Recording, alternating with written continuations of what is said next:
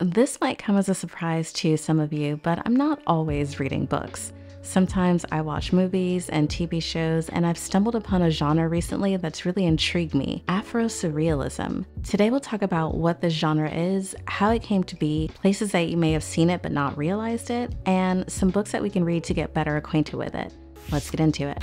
If you've never heard of it before, Afro Surrealism is a cultural and artistic movement that combines elements of African cultural traditions with surrealist art. It's a way of both expressing and exploring the Black experience and identity through a dreamlike and fantastical lens, and you might see abstract elements or imagery in the works as well. It all comes together in a manner that's intended to use the power of the imagination and creativity to engage with the complexities of the Black experience and Black history. There are a few areas that Afro Surrealism is rooted in, but mostly it's from the historical experiences of African Americans and the broader cultural and artistic movements of the African diaspora. And just a side note, the African diaspora refers to the dispersal of people of African descent from their ancestral homelands. Usually this is due to the transatlantic slave trade, but it can also include other forms of forced migration. The cultural and artistic expressions of the African diaspora have been shaped by the experiences of the displacement, as well as the oppression and resistance experienced along the way. Afro Surrealism drew inspiration from the broader Surrealism movement, which emerged in Europe after the aftermath of World War I. Surrealism aimed to tap into the subconscious mind to create art that challenged traditional artistic and social norms. The Afro Surrealist movement adapted these techniques and used them to explore and tell the stories and experiences of Black people. Also happening in the 1920s was the Harlem Renaissance, and it was one of the earliest influences on Afro Surrealism. It was an intellectual and cultural revival of African American music, dance, art, fashion, literature, theater, politics, and scholarship, and as the name suggests, it was centered in Harlem, which is a neighborhood in Upper Manhattan in New York City. Though it spanned the 1920s and 30s, it helped to lay the groundwork for the Black arts movement of the 1960s and 70s,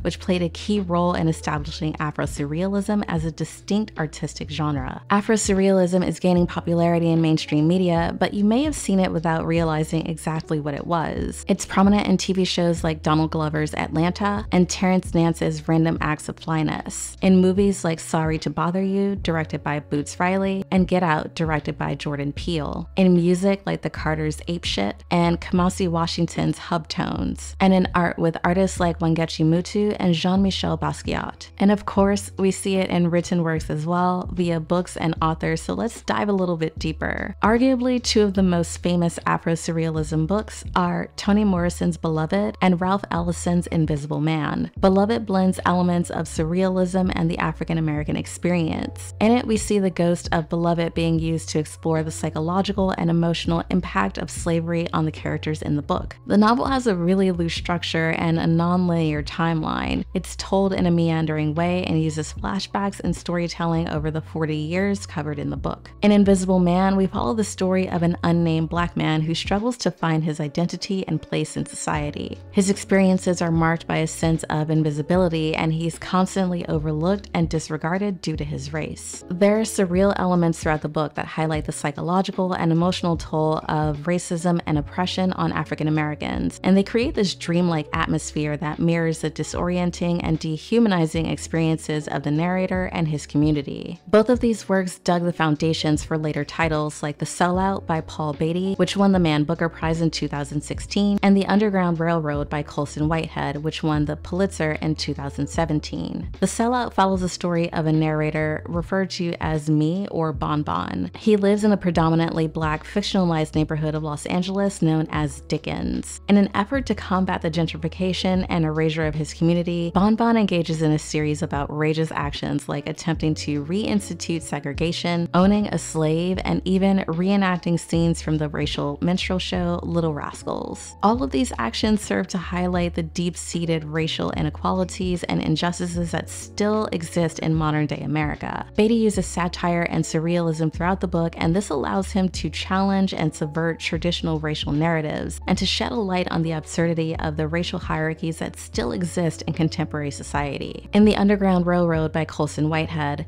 we follow the story of Cora, a young enslaved woman who escapes from a Georgia plantation and embarks on a journey to freedom via the Underground Railroad. Except in the novel, the Underground Railroad isn't a metaphorical term, it's an actual, real, and physical underground train system that transports escaped slaves to different parts of the country. A slave catcher named Ridgway is depicted as a mythic figure, and he embodies the legacy of slavery and white supremacy in American history. There's so many other books here, but I just want to go through a couple more that are on my reading list. The Salt Eaters is a novel by Toni Cade Bambara that explores the themes of mental health, spirituality, healing, and community in the Black experience. The story is set in a fictional community called Claiborne, where a group of characters come together to organize a healing ceremony for a woman named Velma. That ceremony is led by a healer named Minnie, who possesses mystical powers and is able to enter a dreamlike state to heal her patients. The Water Dancer by Ta-Nehisi Coates tells the story of Hiram Walker, a young man born into slavery on a plantation in Virginia. Hiram has a supernatural ability to remember everything he has ever experienced except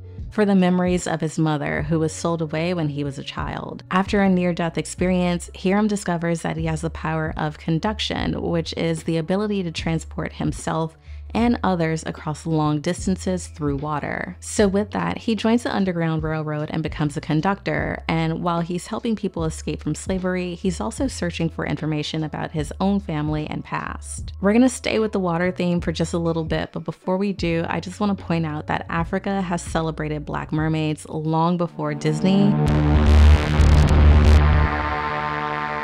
And I highly encourage you to look into the West African legend Mami Wata, which has existed for 6 centuries. The Deep is a novella by River Solomon and reimagines the Mami Wata legend. The story follows Yetu, a member of a mermaid-like species and descendant of African women who were thrown overboard during the transatlantic slave trade. Yetu is the historian of her people, responsible for carrying the memories of her ancestors and sharing them with her community once a year in a ceremony called Remembrance. The weight of these memories eventually becomes too much for her to bear and she flees, but as she explores the surface world, she starts to question her role in her community and the burden of carrying their history. The Deep explores themes of memory, trauma, identity, and the search for belonging. So Afro Surrealism is a way that Black artists of all types have turned to the weird and the dreamlike to explain and examine their circumstances. But I don't think that the works are ever intended to be too wild or absurd. Really, I think they're just extra real. I see it as a way of reflecting what's going on in the now, and sometimes that revelation about a once hidden or lesser known reality makes the work have that much more impact. And in a lot of ways, just about every Black person is an Afro Surrealist, because in a world where we're seen as lesser than, where vestiges of slavery continue to manifest themselves,